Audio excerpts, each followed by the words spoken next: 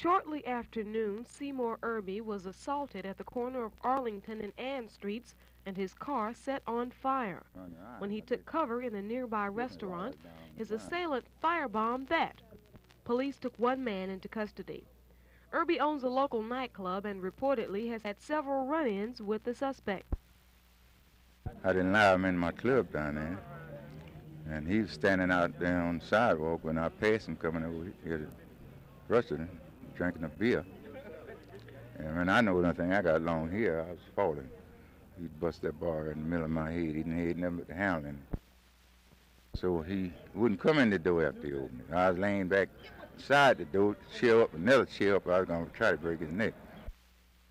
One other person was in the Chit and Chew restaurant when the bomb was thrown, but both escaped injury. Damage estimates were not complete, but may run into the thousands for both the establishment and especially Irby's late model car. Neighbors and friends say this is not the first altercation between the two men involved. At any rate, the suspect will be charged with assault with intent to murder. This is Cheryll Myers for Channel 10 Newsbeat.